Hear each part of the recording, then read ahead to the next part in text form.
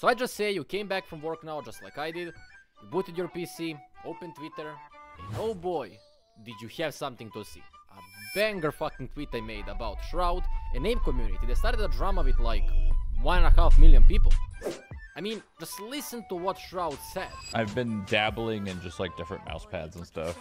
You don't want to dabble in other mouse pads. That is a no-no. That is a big no-no. Like when you buy, like for example, if you buy like if you buy a Logitech mouse, you use a Logitech mouse pad. If you buy a Can you put this back on my pink whatever, Razer mouse, you buy a Razer mouse pad. Because they test for their own stuff. So if you like dabble and you want to be curious and try different stuff and try different skates, like you change your skates, it's GG. Your mouse sensor is going to be wrong. It's going to be all fucked up. Because it's not, that's how they test them, right? They don't test them on all products, they just test them on some. Oh boy, what an idiot. What a delusional, uninformed idiot is he. But wait a second. What if I told you that you, yes you're the delusional, uninformed idiot here. But before you get your feelings hurt, let me explain first. So who is Shroud? Shroud is this big boy from NA that used to compete in CS like 10 years ago, and he was pretty good at it. At least for NA scene. He used to play and stream PUBG when it came out, and arguably that's the main reason why so many people got to know him outside of CS. But that's generally all I have to say about him, because if you don't know who Shroud is, then I don't know, man, you've been living under the rock. He's not wrong about the statement he made. He's just not right to the extent that matters. But to understand why, first you need to understand these two things. First, where is he coming from, and why he stands so strongly about his opinion. And second thing is, you need to understand how gaming mice works, and what's the correlation between companies like Logitech, Razer, SteelSeries, and etc. with a company called Pixart. Shroud used to roughly compete in CS between 2013 and 2017, and let's just guess that he spent 5 years in CS prior to going pro. That was like 2008. Back then, market was dominated by laser mice, and optical mice, or let's say optical sensors, were a new thing back then.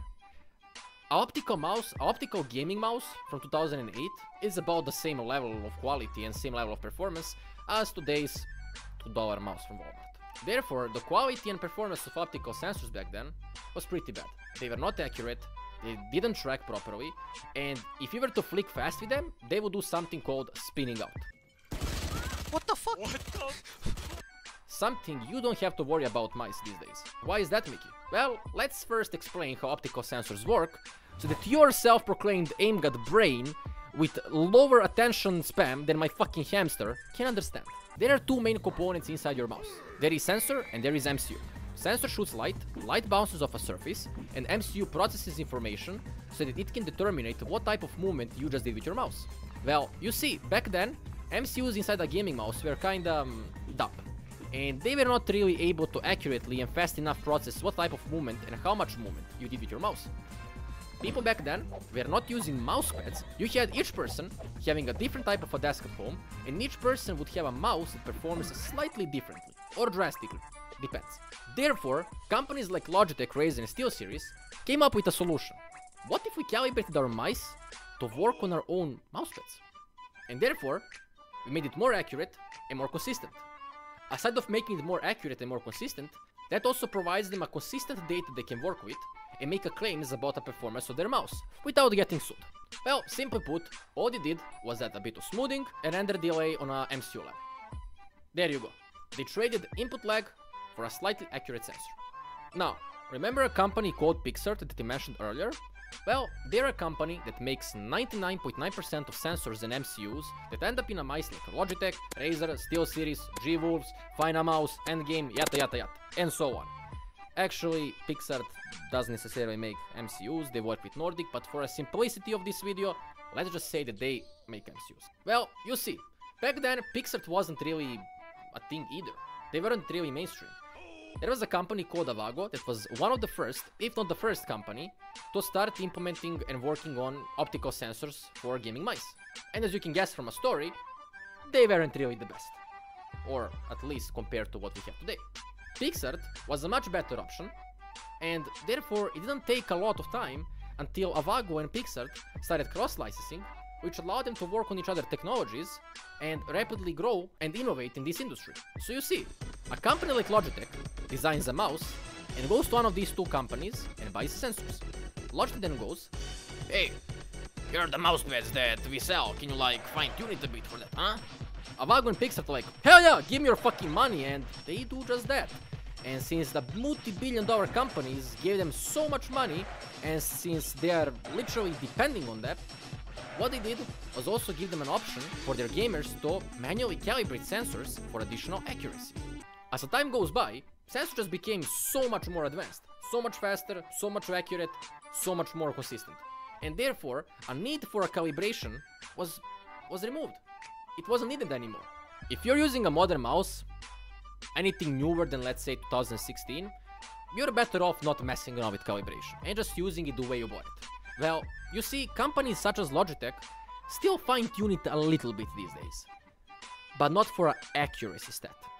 See, if you ever checked a box of your mouse, you probably saw two performance stats named like 400 IPS or 40G. Well, those two stats stand for acceleration and speed. Basically stands for how fast you can move your mouse until it starts spinning out. Well, if Logitech claims those speeds, you can be 100% sure they were tested and calibrated for their own mousepads. Why? Because marketing, and because if they fake advertise it, they could get in a lot of legal trouble. Don't forget, they are multi-billion-dollar companies. They're not gonna pay a $50 fine. Now, does it mean your mouse is gonna be inaccurate or slower if you used on like a, let's say, Logitech mouse on a Razer mousepad? No, it's gonna be just fine. It's just not gonna hit one of those theoretical max whatever specs listed on the box. Might not gonna be 400 IPS, maybe it's gonna be 380. And might not be 100% accurate, but it's gonna be 99.999%. So now when you know how mice work, how sensors work, and what company made a sensor in your mouse, you should approach and look at this Shroud statement in a little bit different way. He is just an old school player, and he was stuck with one brand, which is Logitech, for most of his career. Well, you see, his statement is still valid in 2024. It's just that it doesn't matter anymore. But it used to matter and be a big game changer back in 2008, 9, 10, whatever. And that was a time when some of you were not even born. Also, before I finish this video, did you notice how I haven't mentioned Zowie at all? Even though Zowie by B&Q is a company that set a foundation and defined like 90% of shapes we use today. They are also the company that dominated CS Pro scene. Like 80 to 85% of professional CS players used to play on Zowie mice. And they also used to play on them at the specific settings, which is 400 dpi and 500 Hz.